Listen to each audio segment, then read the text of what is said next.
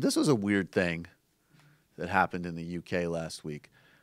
I kind of think I watched this clip, and I'm going to give the lizard people theory a complete rethink here. This was Prime Minister's questions. Jeremy Corbyn confronting UK Prime Minister Theresa May.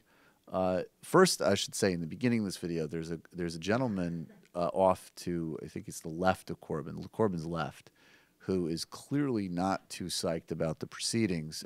So he's kind of like the cherry on top of this clip. Pay attention to what he does. It's kind of funny. But then we get to Theresa May and her, what you're saying is so ridiculous laugh. And I actually think that she might have temporarily stepped out of her costume and revealed that, in fact, she is a lizard shapeshifter. Again, I can't really describe this fully over the podcast, so if you're not subscribed to our YouTube channel, go check it out. But Theresa May might be proving Alex Jones right. Let's check it out. The text, Mr. Speaker, said there was a memorandum of understanding. The Prime Minister said there was no deal. She now is unclear about this. Did she actually... Did she... Pause did it. She Look at that. It's her... Yes, this is very unsettling laugh here. Did she actually know what arrangement was made with Surrey County Council?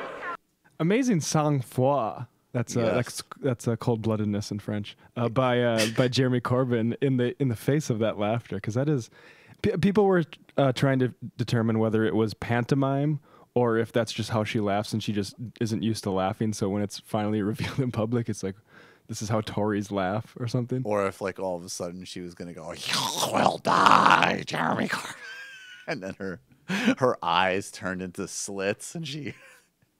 Anyways, very unsettling moment.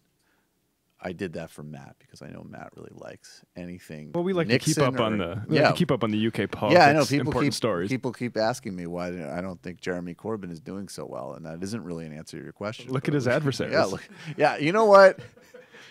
That is pretty damning. If you can't lead a general election poll against that, I don't know what the hell's going on with you. I mean, Jesus Christ. Hey, folks, Sam Seder here. Donald Trump can kiss all of our asses. And one way he can is by you subscribing to this channel. I don't know how that works.